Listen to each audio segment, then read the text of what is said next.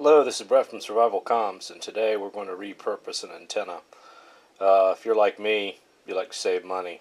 So I end up picking up a lot of stuff that I feel I may be able to use in the future, and this is one of those items. This is a, I think I paid like $4 or $5 for it, like a hamfest, and it was a some kind of antenna for like a cellular telephone or for a PCS antenna or whatever have you, with a rare earth magnet at the base of it. And interestingly enough, it came with this cool adapter, which is a type-in to SMA, which that'll go in the adapter box, and that more than pays for the investment in the antenna kit. And it's about 8 foot of RG174 coax, which is nice and small coax. And today, using some stuff I'm laying around, I'm going to go ahead and turn this into a VHF antenna. And let's get cracking. And the antenna itself is threaded on here in the base of the magnet. And if you look at it here, it looks like it's a 10/32 stud. Get a focus in there. And that 10/32 stud has an O-ring at the base of it there. So what I am going to use, I found I have a 10/32 standoff here that I can go ahead and put a resonator in. Okay, now that that's attached to there, you can see we've got a little base on there now.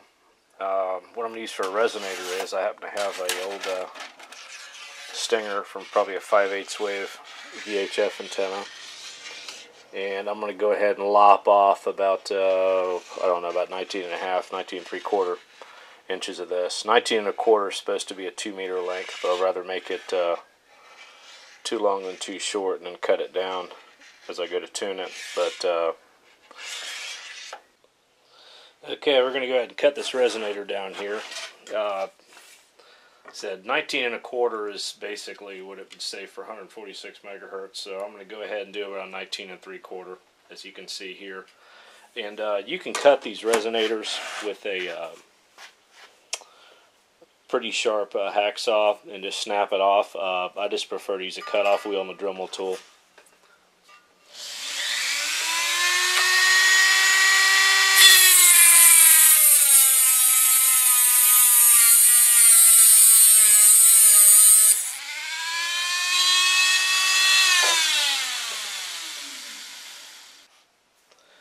Okay, I just finished dressing it up a little bit with a file, and we're going to go ahead now.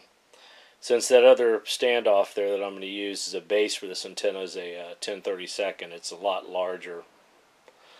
So what I'm going to have to do is have to find a way here, trying to how to make up for that space here. I think I've got an idea. I never tried this before, and let's see if it works out.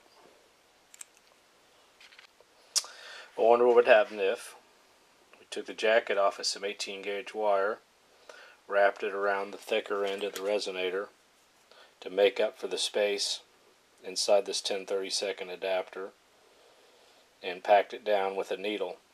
We'll try it out and see.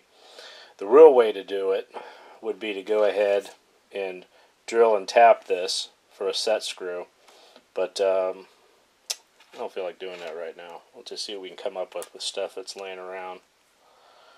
Just kind of build up the base of the antenna right here, wrapping around and around and around.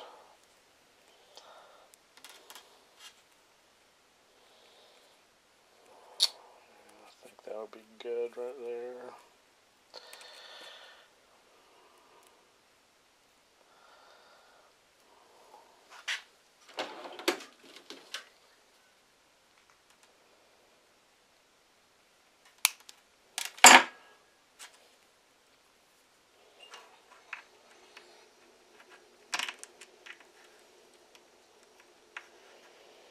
I think we may have a winner here. Okay, we got success here by just working it in there. And I've got this probe here, or this pick, and kind of shoving that wire down inside of it here to build up the fit it down all the nooks and crannies there. The resonator itself is in contact with that the stud. Okay, I put some more wire in there, and now what we're going to do is we're going to use some 5-minute epoxy here I had laying around, and pot that thing in epoxy.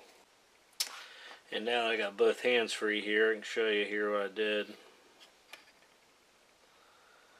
Got it all glued in there. Take a little while for it to set up and dry, but I think it's going to work out well. And then we'll do some testing with it. And you can see that our little homemade antenna here, or our band switch antenna, that VHF is right on without having to do any trimming at all. You can see it covers well in and out of the ham bands. And at UHF, it's giving us about 2 to 1, or 2-0. And it seems to be resonant 427. And look at this.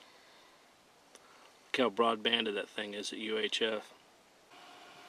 Okay, and at 2 meters, pushing about 35 watts.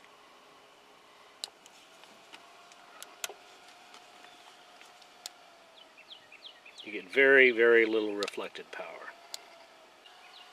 Okay, and at UHF, we get about 32 watts forward.